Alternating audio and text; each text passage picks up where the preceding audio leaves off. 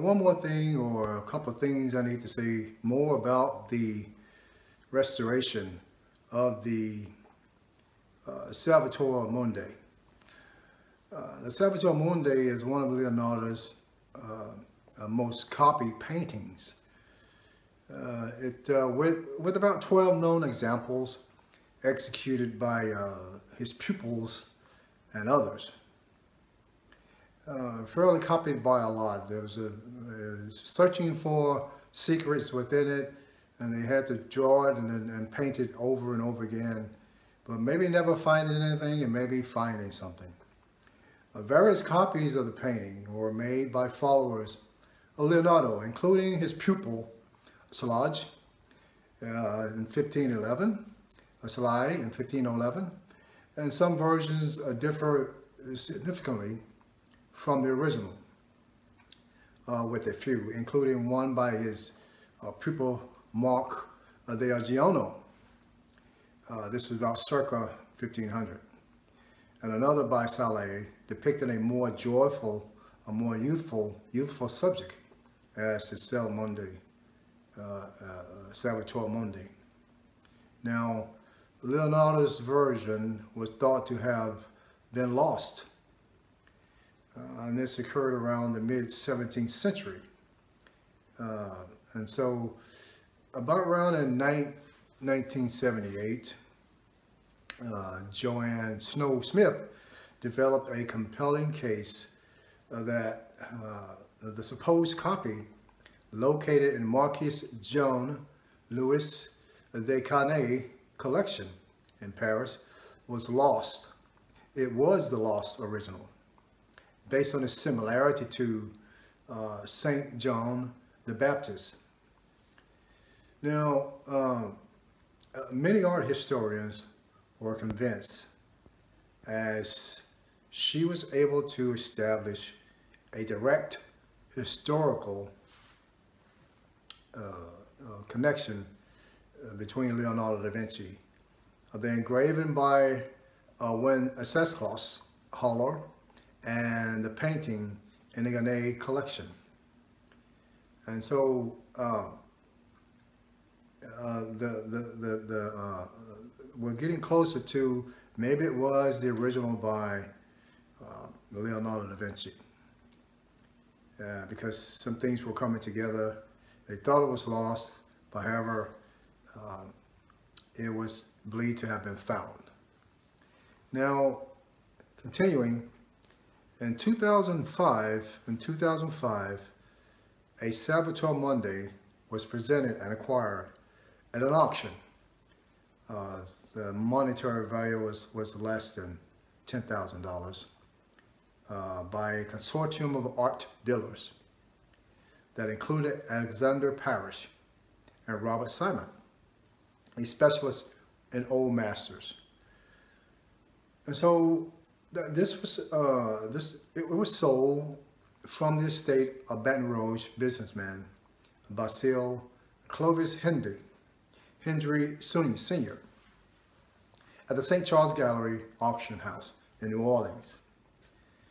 It had been heavily overpainted,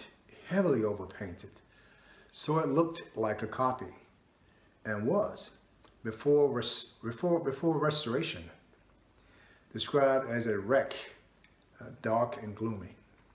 And that's how they described it, because of the over painting that was tried, that the painter, the restoration was trying to get close to the original, but they did not have, of course, the same strokes as Leonardo da Vinci had, to come up with it being similar to Leonardo da Vinci. However, the painting was restored. The consortium believed that there was a possibility that this seemingly low quality work might be the missing Leonardo da Vinci. And they commissioned Diane Dwyer Modestini at New York University to oversee the restoration.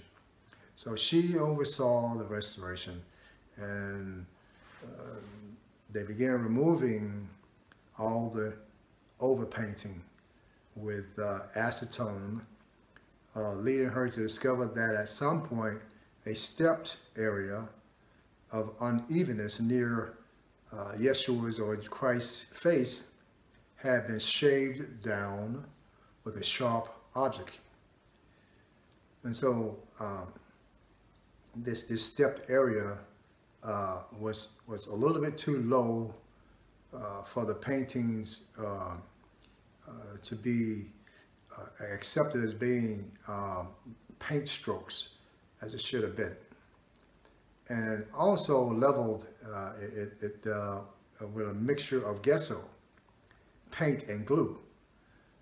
So the sharp object kind of like shaved down the painting, and it was also leveled by some other mixtures and artwork. Now, using infrared photographs, some had taken the painting and tried to clear it up. So, using infrared photographs, he took the painting and most modestly discovered a pentimento. So this is earlier draft, when they started on revealing all the overpainting. This pentimento of the painting, which had the blessing hands, thumb in a straight rather than curved position. And as you see the picture, the hand is straight, is curved now, but it was straight before. And this is a painting by Leonardo da Vinci, which has become derived as people see it. So is it original or is it not? And what is the meaning of this painting, if indeed people were making their own additions and modifications? So the discovery that, and I'll say, Christ had two thumbs. They said Christ had two thumbs on his right hand. That was crucial. Because, of course, that meant that one of the thumbs had been added or tried to be over painted on the original painting, the drawing. And so this pentimento, literally repentance, showed the artist had a second thought about the positioning of the thumb. The artist who wanted to modify the painting or bring it back to its original condition thought that the thumb of the Christ it should have been in a different position for his own or her satisfaction. And so these are deviations in the painting already being discovered as they are cleaning up the overpainted artwork. Now, such a second thought is considered evidence that this is not a copy, but indeed an original, since copiers would have no doubts about composition. So they're finding that the artwork found is an original. Modestini proceeded to have panel specialist Monica Gribash chisel off a marble-flagged wood panel, which had been tunneled through by worms, causing the painting to break into 7 pieces. And I'll show you that later in the video. So the worms digging through the painting, and it breaks into 7 pieces. A lot had to be done to that painting to bring it about to some semblance of what Leonardo da Vinci had in mind. Gribash reassembled the painting with adhesive and wood slivers, and that is how Grabach reassembled the painting using adhesive and crude things like adhesive and wood slivers. In late 2006, the Modestiny began her restoration effort to bring the painting about. Art historian Martin Kemp was critical of the result, which he saw that Modestiny had done in a restoration. Both thumbs of the painting's raw state are rather better than one painted by Diane.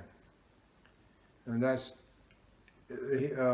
was Martin Kemp telling Diane, Modestiny, telling Modestiny that that the painting that she was restoring to her to make it look presentable had some problems. It had problems. And so, however, the work was subsequently authenticated as a painting by Leonardo da Vinci. And so this restoration was critical, and it revealed that there was an original painting underneath the over painting, and that it was the painting of Leonardo da Vinci. And so that's what I wanted to talk to you about restoration. Now, I will go on to show you some of the features of the restoration of this painting.